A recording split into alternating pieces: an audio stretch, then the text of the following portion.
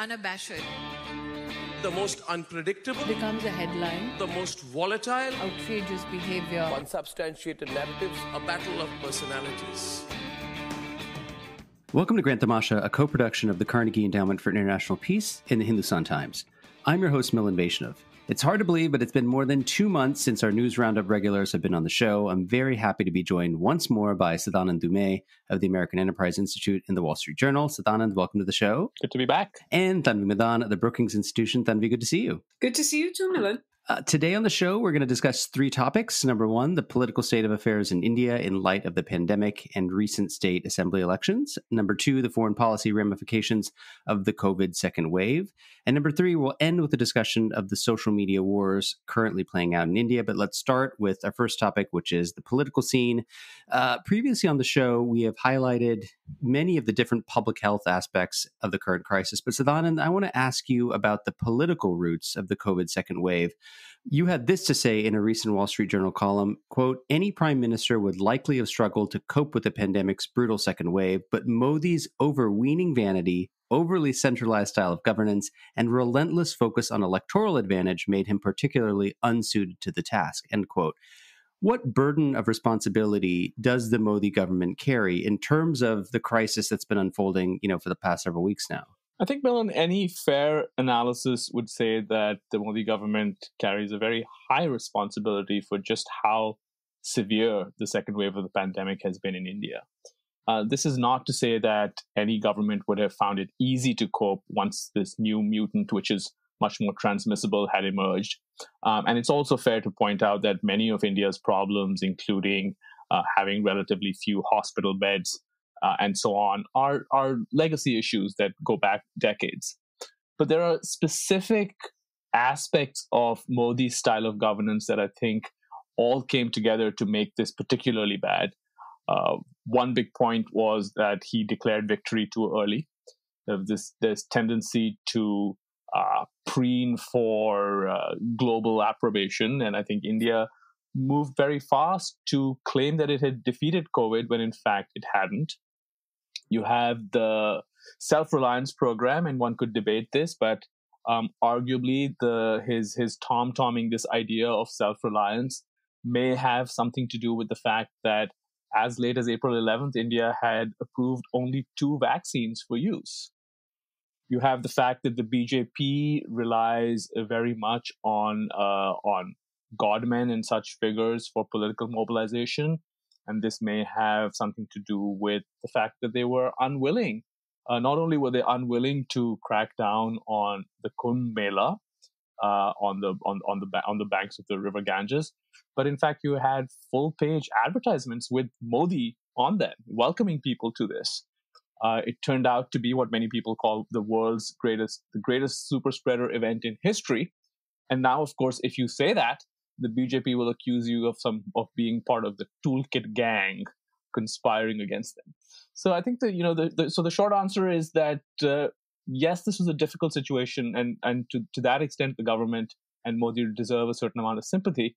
But I don't think you should dodge the blame for it's being as bad as it was. So could I just push you on this a little bit? Because the defense the government has mounted is that under the Constitution, health is a state subject. And if you go back to the first COVID wave, many of the states were up in arms that the center was doing too much, had centralized the response. They wanted a more decentralized approach. So is the government right in saying, you know what, the states have to lead? To a certain extent, right? You can say that there is shared responsibility. And so I would not entirely absolve state governments. Some have been better than others, nor would I entirely absolve the public. Right. The fact is that many people felt that India had beaten COVID, or that India had some sort of special immunity, and India was going to get away relatively lightly. Nonetheless, I think that there are many aspects of this that were firmly in the central government's hands. The state governments could not decide which vaccines India was going to approve or not. There are many aspects of this that are very centralized, and the fact is that when things appeared to be going well, the Modi government, the central government, was very quick to take credit. And the idea that the state governments must carry the can only emerged when things started going south. So, Tanvi, let me bring you in on this. I think it's fair to say the government has spent quite a lot of time on image management during this crisis. They feel like they're on the back foot, they're on the defensive. We're going to talk a little bit later about social media companies, but we've seen a full court press in terms of WhatsApp forwards, PIB statements, BJP toolkits, and the like from the government supporters. How do you think, as you step back, the government's image has been affected in the kind of broader public sphere? So first, I have to say, Milan, and this is my pet peeve, so I have to say this, that optics and image and all these questions should not be the priority. The only toolkit we should be hearing about is the toolkit to stop the spread of COVID and to deal with the cases that exist. I'm not saying that kind of perceptions don't matter, that they don't matter at all, but I do think they need to be kind of put in the right place. And the best way at the end of the day to improve optics or image or narrative is to improve the substance. And the example of that is the US, where a year ago, if you remember, there was such despondency here, and for months afterwards, right through to the fall. And this, you can compare it and contrast it with the optimism today. And it's because of the outcome. So, I do think at the end of the day, it is going to be about kind of the health and economic outcomes, etc. In terms of the image, and I think those will affect the government's image over time. In terms of the present day, I think it's hard to make generalizations about the effect on the government's image. We do have a couple of polls. There was a Seed Voter poll that showed that those answering that they were very satisfied with Prime Minister Modi's performance went down from 65% a year ago to about 37%. We had some kind of morning consult data which said that there was a 22% drop in the Prime Minister's approval rating in April, though it still stands at a pretty healthy 63, 64%. But this comes with all the caveats about polling in India. I think we can perhaps make a few observations about what we just see and hear about where we're seeing impact. I think some of them is, I think you have seen some impact on perception of the Prime Minister's sense of empathy. I think you have seen commentary, for example, on what this says about a government that has portrayed itself as effective, as a good kind of implementer of policy. And you can argue that, that was not a right perception, but nonetheless, a perception existed both at home and abroad. I think you have seen an impact in terms of seeing the Prime Minister almost go from omnipresence, where everywhere you looked there was a sign of the Prime Minister, to much less visibility, and in some kind of days and weeks invisibility. And you've seen a lot of commentary on that. You're also not seeing the kind of defense from the government's own supporters that you usually see. And sometimes that's quite assertive, but you're not seeing that. And I think you're also seeing some supporters of the government who have actually been critical, if not of, sometimes they won't criticize the Prime Minister, but they will critique the government's performance. And clearly the government is worried about this themselves, and the party is worried, the BJP is worried about this, because you see them trying different narratives every day to counter these kind of images or the narratives that they are emerging from amongst the public. I will add one more thing. I mean, you asked about kind of in the broader public sphere in India, but I think the other thing that is related to the foreign policy side is I do think there has been a hit to a certain extent in terms of the public's perception of vaccine diplomacy. I think there was a lot of support for this idea that India was, providing vaccines to large parts of the world, and that fit with the image of India kind of garnering respect on the world stage, being a global player. And I think you've seen now, and this is not just opposition parties, there are people in the public asking, why were we exporting vaccines? You could say they're commercial supplies, etc. But nonetheless, I do think you've seen that take a hit. The Indian ability to be able to do this kind of vaccine maitri, sending vaccines abroad, has taken a hit even amongst the Indian public. And at the end of the day, it shows that India's ability to do things internationally will very much depend on and be affected by what happens at home. Sadanand, one way to answer this question, of course, is to look at what the recent state elections tell us, right? So we had voters in 5 states go to the polls to select new regional governments. The BJP retained the state of Assam, which it controlled, but it lost really the big battle in West Bengal to Mamata Banerjee and a Trinamool Congress in a pretty decisive fashion. The BJP-led alliance did triumph in the sort of city-state of Puducherry, but came up very short, both in Tamil Nadu and in Kerala, 2 other large southern states. What message do you take from these state assembly results? So, there are no surprises really in either Kerala or Tamil Nadu, where the BJP has historically been very weak. The big prize and the biggest setback, of course, is what happened in Bengal. Not because the BJP has been strong there historically, but because it had performed well in the Lok Sabha election and there were expectations that it would do much better. And of course, the government and the party, they went all out to conquer Bengal.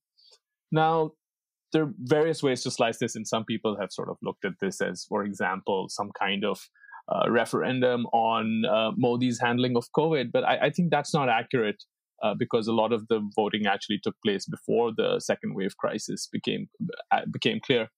To me, the most interesting thing is whether these election results suggest that there are geographical boundaries that Hindu nationalism will struggle to overcome.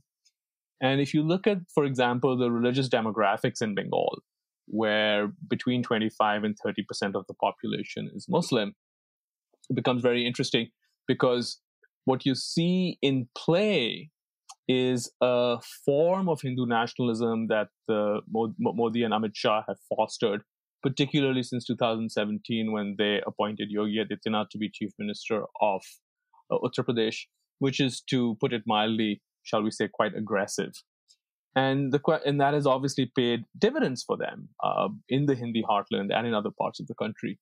But what I wonder is whether that kind of aggressive, in-your-face brand of Hindu nationalism, which is frankly quite hostile and overtly hostile to religious minorities, but specifically Muslims and Christians, really is going to have much purchase beyond the Hindi heartland and some Western states.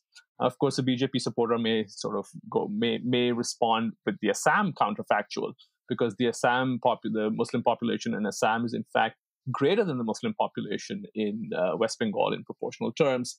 But I think Assam is a special case because of the nature of ethnic politics in Assam. And in some ways, what we're seeing in Bengal and what we're seeing in Kerala is much more suggestive of exactly how far the BJP can expect to go unless it finds a way to either retool nationally or finds a way to deliver a differentiated product in different states so that its national brand does not get in the way of its expanding in these states. So I take your point, and I think it's a valid one. But I think the pushback would be, then how do you explain what happened in 2019 when the BJP did very well in Bengal? It also did very well in another state, Orissa, where it has traditionally and not been a massive player. This brand of Hindu nationalism seemed to have paid dividends there. So is there something else going on in terms of, state versus national elections?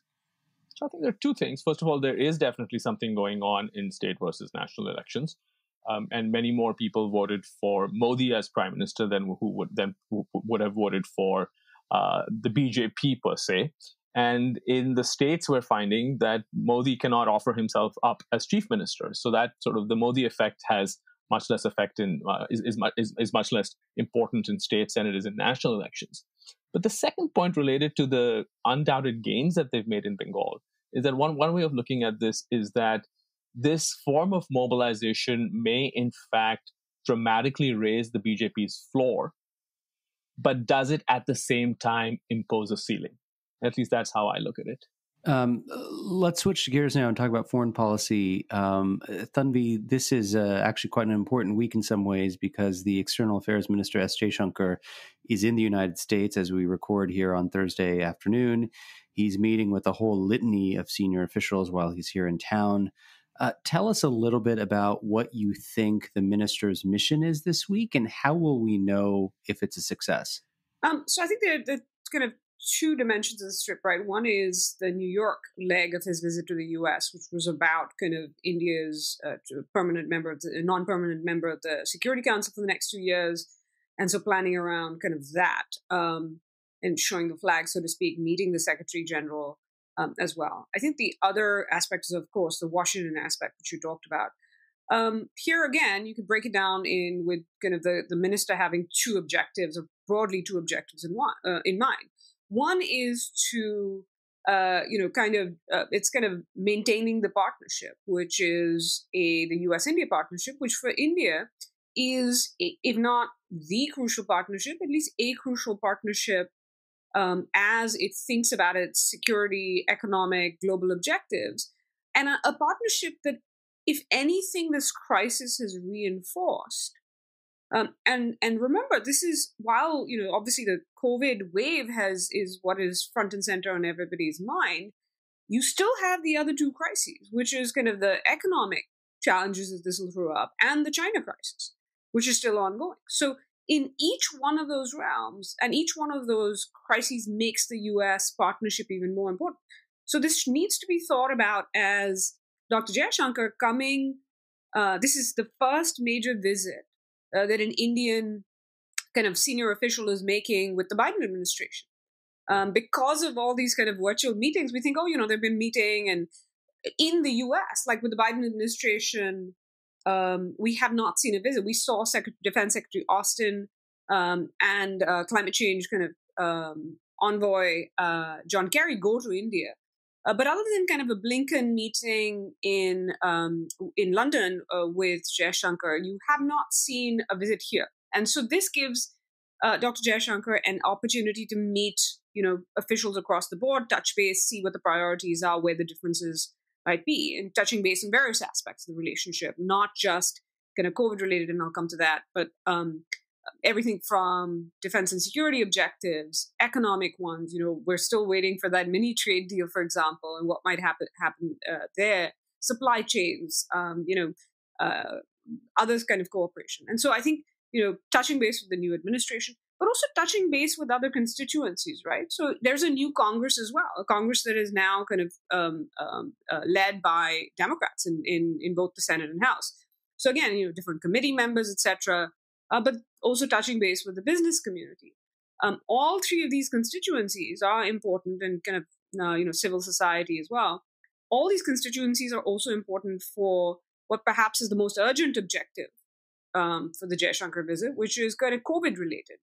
And I think here I see that there are probably a couple of different sub objectives. One of which is clearly about dealing with the current crisis. So things like vaccine production capacity, talking to companies here that produce vaccines, talking to the administration about the potential of some of the the vaccines that they do have going to India. Though there are many other countries who want those vaccines as well and might get priority. But I think perhaps the kind of topmost on the minister's mind might be kind of the unblocking some of the supply chains in terms of the raw materials, and trying to get those some of those those export restrictions or policies changed so that Indian vaccine production capacity should increase.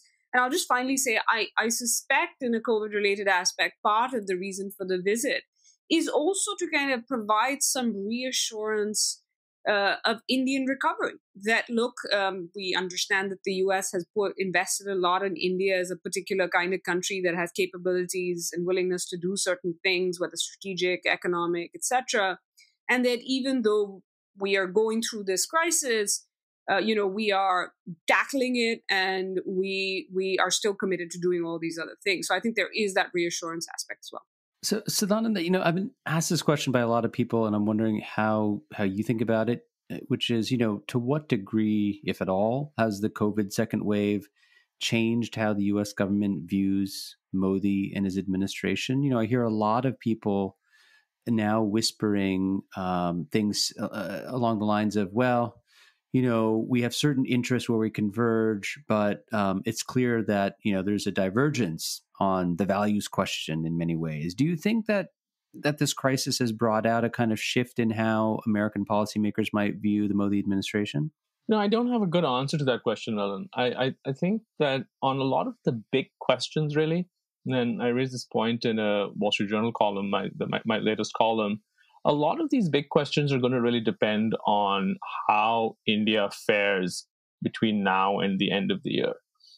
There is no doubt that India has been hammered by the COVID second wave and that the government's reputation has taken a beating for mismanagement. And that comes along with many concerns about the values piece of the relationship. But a lot is going to depend on whether they are able to basically avert a third wave. And if they are able to do that on many substantive questions, I think they will get the benefit of the doubt on issues such as Indian capability, the value of India as a potential counterweight to China, the importance of India as an engine of global economic growth. A lot of these things are going to depend on how this plays out. But for now, it's certainly true that the severity of the second wave has raised questions about a bunch of issues, and those questions are not questions that India would have liked to see raised. Tanvi, I want to bring in China for a moment. You know, there are some commentators who are arguing that India's curbs on vaccine exports, which you alluded to earlier, which were brought about because of its own vaccine stumbles and sort of the crisis at home, you know, this has essentially gifted China a big diplomatic opportunity on a silver platter, as it were. To what extent do we think that China is kind of pressing its advantage? And if so, to what effect? So I think there are a couple of different things here. One is, you know, what is China doing? And second, is it effective? And, I mean, in terms of what they're doing, their pandemic diplomacy, precedes India's second wave. Earlier, you saw it, I think, this time last year, you saw it with masks and medical equipment. And then kind of, more recently, you've seen it with their own vaccine export efforts. What they have been doing, you've seen at least in the context, though, of India's COVID surge, is one, highlighting supplies to India, which has caused some consternation in India because there's a sense of them highlighting these commercial supplies and fulfilling commercial supplies as assistance when it's really just, fulfilling contracts. I think what you've seen Beijing also do is target kind of India's neighborhood and try to kind of, this competition between India, China, and the neighborhood in terms of pandemic diplomacy goes right to the beginning of the pandemic. And I think you have seen China doubling down on that, especially with India focused primarily at home. And I think, and unable to deliver some of the promised supplies of vaccines in particular because of, vaccine metry and diplomacy being put on hold. So China kind of stepping in and saying, we'll help you out. Nepal will give you, 1 million doses of vaccines. I think they've also, you've seen China kind of, even if not Beijing as the government, but a number of their kind of state media outlets point to kind of India's deficiencies. And this fits very much with kind of their broader idea that India is kind of can be a messy, chaotic country, and democracies can be messy and chaotic. And so you've seen kind of them highlight kind of India's deficiencies, one in terms of tackling COVID, but then also going straight at the case that Prime Minister Modi was making, that, India is more reliable, is the place where you want to kind of bring your business if you're thinking about diversifying or China plus one strategies, and very much targeting that, saying, look, this is not the country that, India was making it out to be, that, China is the better bet anyway. It's actually quite similar to what the China has been doing with the US, highlighting deficiencies. They've also, interestingly, China kind of been highlighting within India, but the neighborhood US deficiencies. First kind of saying, the US wasn't providing aid. And then also pointing to things like, the US has not been exporting vaccines while we have. Of course, once President Biden said we're going to export 80 million doses by the end of June, then, China's criticism has been, that's just being done for geopolitical purposes. So you have seen them be very active. I think it's an open question how effective it's going to be. I think it's premature because one thing COVID has taught us is every time we think a narrative, country will make a narrative, we've succeeded. 3 months later, you see, not so much. So, I remember when China first started kind of mass diplomacy in Europe, everybody's like, oh no, they're going to have a big win. And then they were so obvious about it and seemed to take advantage that the Europeans got really annoyed with them. So I think, that story's out. But I do think in terms of you see them, it's what they're doing, targeting different audiences for their own domestic audiences. And that might be effective, right? You're saying we as a non-democracy have helped tackle this, and look at India next door. They're not doing well. Do you really want that kind of democracy? You're seeing the neighborhood audience where they're saying, that, we are more effective as a service provider and a provider of goods than India is. And we might have some success, but at the same time, their own wolf warriors, and we saw this with the Chinese ambassador in Bangladesh, kind of stomping all over the soft power by kind of dictating, trying to dictate Bangladesh's foreign policy choices. And then, of course, as I said, there's an Indian audience saying, look, we can come and help you. Again, though, stomping all over that with, their commercial suppliers raising rates, blocking cargo flights, etc. And then finally, they are targeting a global audience. We don't know how effective that case will be that, look, India is not living up to the hype that you have either strategically or economically. And I'm very much on the same page as Sadanand is, which a lot of that will depend on how India fares over the next few months. So could I just get you both to reflect on something before we go to our third topic? I'm sure you caught the comments that Kurt Campbell made yesterday at an event out in Stanford. Kurt, of course, is the Indo-Pacific coordinator at the National Security Council, when he, and I'm paraphrasing here, said that the era of cooperation or engagement with China has come to an end, and we're entering a new universe where the dominant paradigm is going to be competition. These remarks land as Jaishankar is landing here in Washington. Sadanand, how will this kind of language, do you think, be received in New Delhi? I think that era has already begun in New Delhi earlier, right? This is this is something I think Tanvi has mentioned elsewhere. And it's quite striking to see, for example, how enthusiastically Indian intellectual elites have taken to the story that the coronavirus was in fact leaked from a lab in Wuhan. And that's just one little data point. But I think that's certainly, I would imagine it would be welcome, because there's absolutely no question that India sees itself in a competition. Now, the jury is out on how effective India will be in that competition. But there's certainly the fact that the relationship is marked more by competition than by cooperation. And I don't think anybody doubts, at least for the past year. Tanvi, I just want to take you back to your book launch at Brookings, where Kurt Campbell was present and said something to the effect of, oftentimes our Indian friends would get mad at us because we said the quiet part out loud, which they agreed with, but then they'd why did you say that out loud? Does this have that same kind of ring, or do you think at this point, the both sides are pretty much on the same page in terms of how they're messaging this publicly? I suspect Kurt himself has seen that since, he was last in government, how much the kind of Indian competitive view of China has solidified and intensified.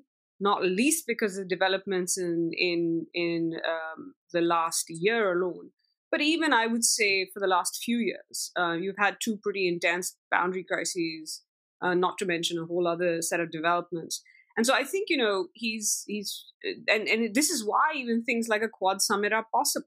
Which going in, maybe the administration would have had doubts if India would agree to something like that, particularly as India was in crucial and sensitive disengagement talks with China. I heard people here express, some uncertainty whether India would agree. So, I think part of it is that both the US and India have now moved into a phase where attempts, and I think neither country is not going to engage in various ways.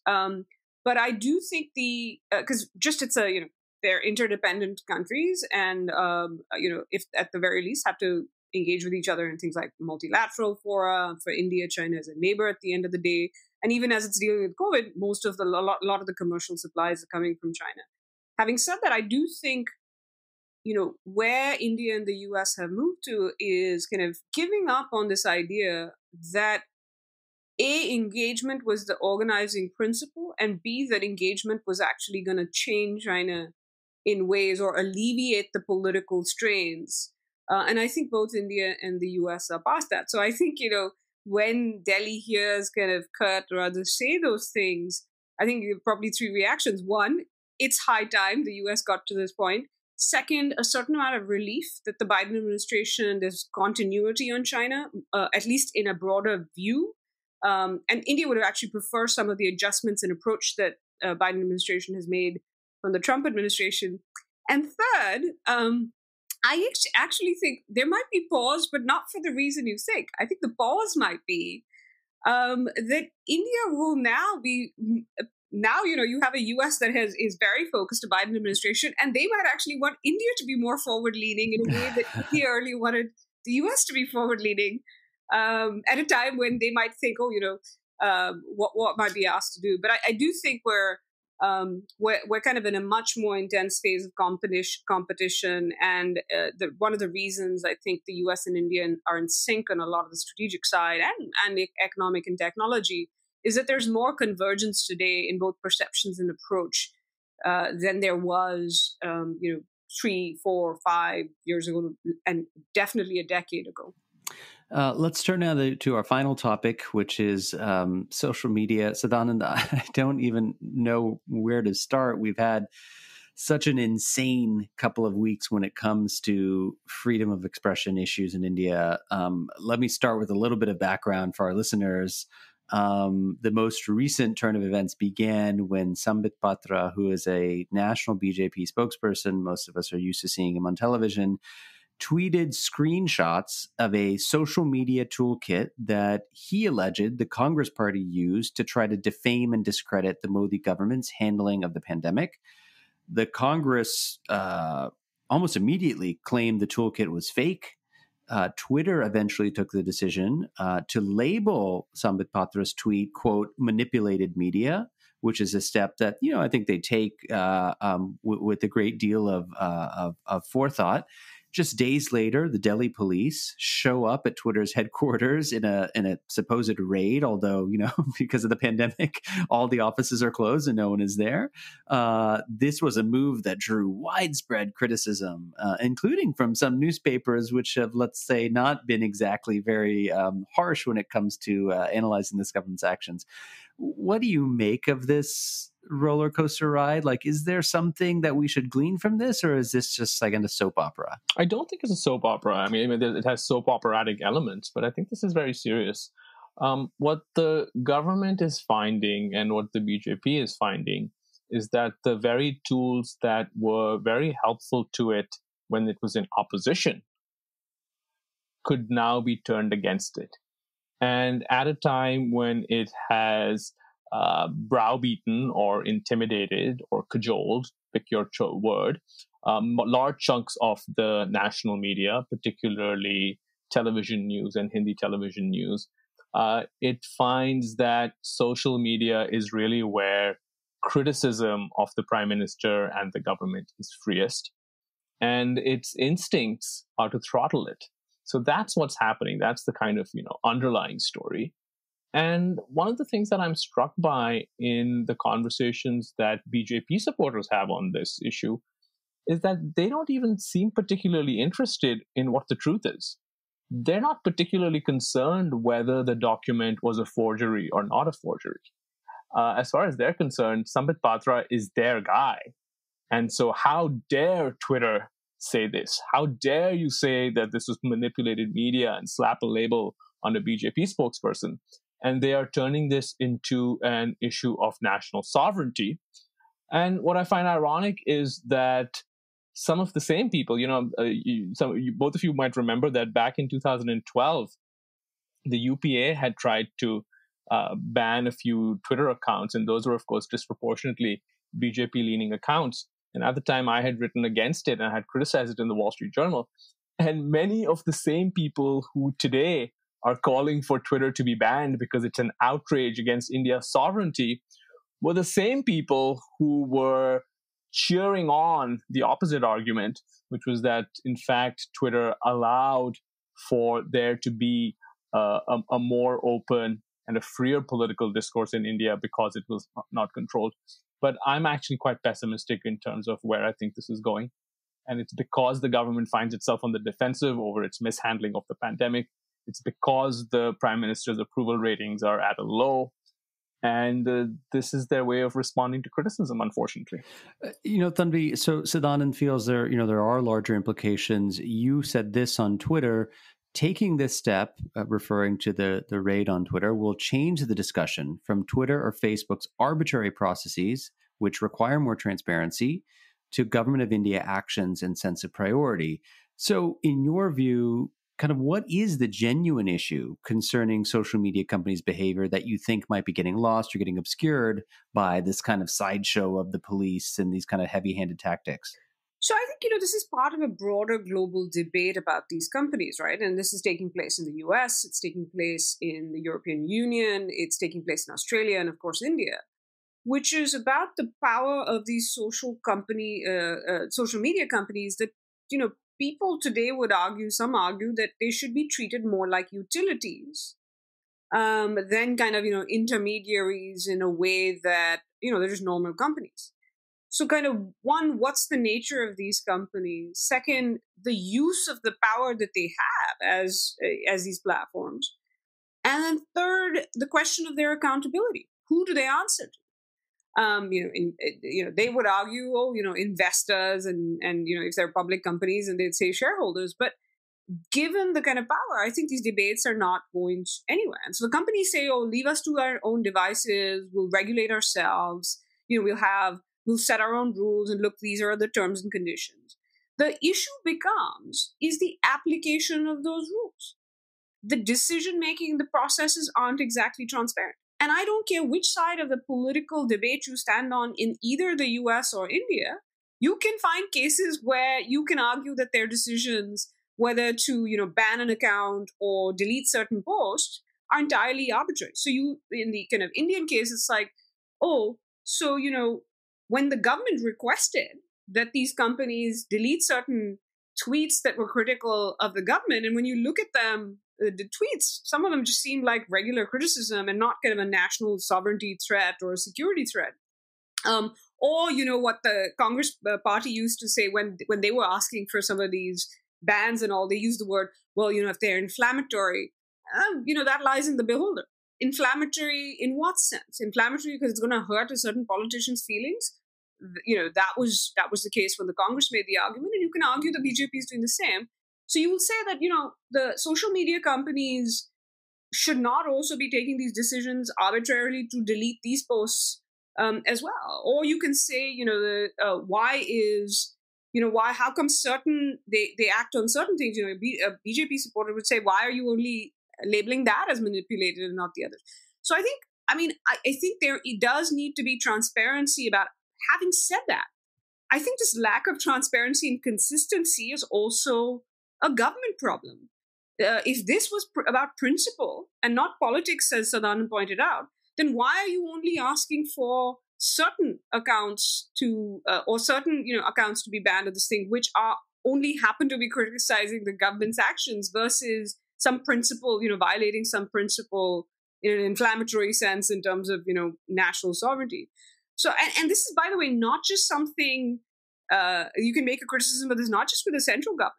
The various state governments do of all stripes, which is, take this very forward-leaning and heavy-handed approach to these questions of, what kind of speeches these platforms should require. And I think the Indian public, and all publics for that matter, should be expecting and demanding more of companies and governments in terms of transparency and consistency, in terms of rules and processes. And when it comes to the government, I think, people should remember that today there might be a government you like that is making the rules and demanding the company to kind of listen to them. And you're fine with that, but with what they're asking these companies to do.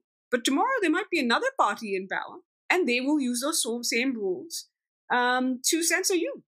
And will you be all the kind of opposition that you support? So are you okay with that? And as Sadanand said, many people today might say yes, because parties of like people sometimes think they're immortal. But I do think there are larger principles beyond kind of the polarized questions at play. So quick thing to each of you. Where does this end, right? I mean, we have new rules coming out this week from the government, which govern the conduct of so-called social media intermediaries. Many tech companies are up in arms saying that these are extremely cumbersome, potentially will have a chilling effect on free speech. As we were discussing before the program today, WhatsApp is taking the government to court. It's just filed a suit in the Delhi High Court. Real quick reaction, Sadanand, do you think that these recent events could actually call into question the viability of these companies to do business in India? So I don't know the answer to that, but I do think that this puts them in a real bind. Now, what I find quite ironic about the BJP being upset about Patra's tweet being called manipulated media is that this is a political party which, in fact, quite publicly has exulted in its capacity to manipulate media. There was a very famous incident a couple of years ago where the then party president, Amit Shah, I believe he was still party president at the time, pointed out that the BJP had created a messaging machine that could essentially, say night is day and day is night. I believe there was an incident where one sort of a very important example of this, where they started a rumor that Akhilesh Yadav, the chief minister of Uttar Pradesh, had slapped his father, Mulayam Singh Yadav. There was absolutely no truth in this, but it was something that was damning to him because it spoke directly to his character. This was a lie. It was a complete fabrication, and it was spread assiduously by the party's fellow travelers. So they, in fact, do not seem to have some great, attachment to the truth. And what they have is an attachment, a very sort of tribal sense of solidarity, depends on who's doing the lying. And so if Twitter were, in fact, to take this seriously, I would say that a large chunk of the BJP ecosystem would actually, be threatened.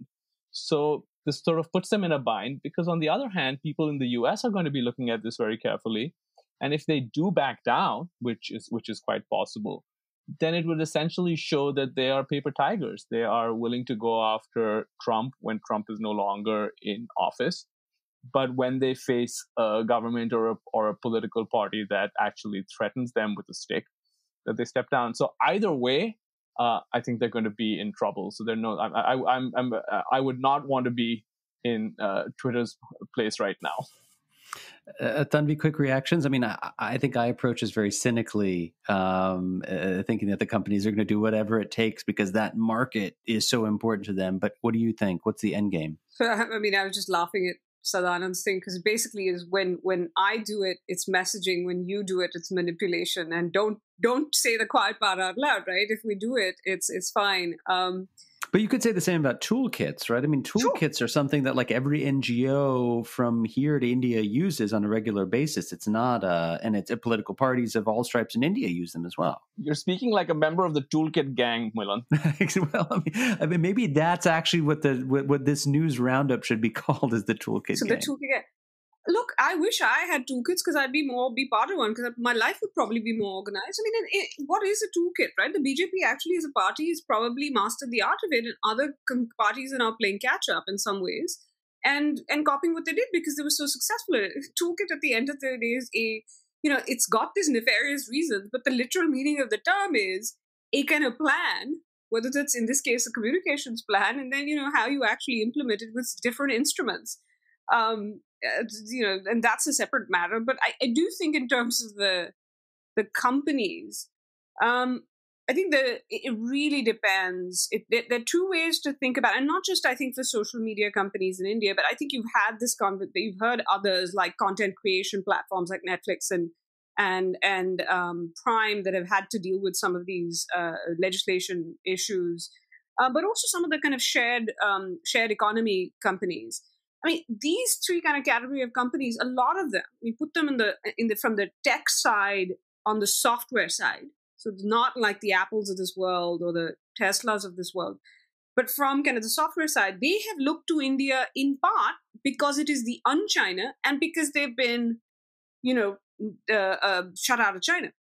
And so it could result, on the one hand, in them deciding that if India is, in their eyes, at the end of the day, then behaving like China from their perception, then what's the point of being in this market anyway? On the other hand, you could say that because they've been shut out of the China market, that they need the India market too much, and so they can't leave. Obviously, the Indian government is banking on the latter, I think, and hoping that these companies blink. I think what each company decides to do, and I do not think this will necessarily be the same choice for every company, will depend on a few different factors, including, how crucial their operations in India are in terms of their valuations, in terms of revenue. Are they parts of larger conglomerates that have other business interests in India that they need to protect? How much impact going along with the Indian government's demands could have on their global brands, but also how much of a precedent they'll set for their operations in other countries. Because, if they go along in one country, then the question is they'll probably have to go along with it in another country. And then there's an aspect of them judging, look, if you say yes today and you don't fight this, the demands won't stop. And so what is the red line for each company? At the very least, they will have these discussions. And, Twitter might come down on a very different size than a Facebook, I think, because of these different factors in terms of their kind of, market share or markets and valuations, etc.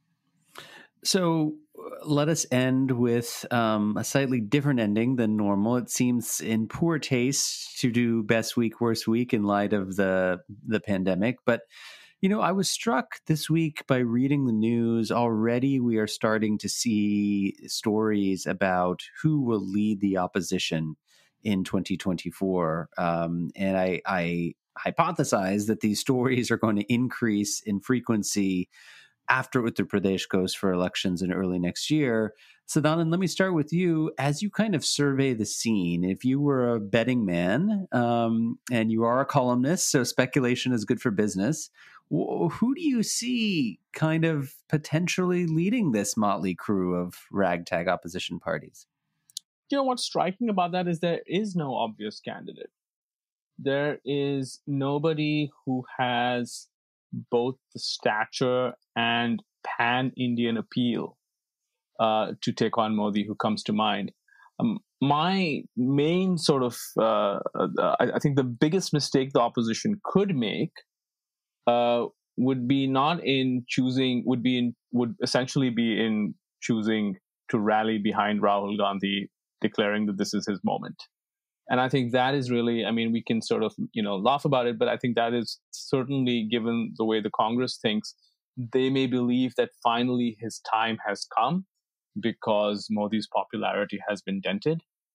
And I think that would be a big mistake. So the question really would be, will the Congress find the sagacity to throw its weight behind somebody other than Rahul Gandhi?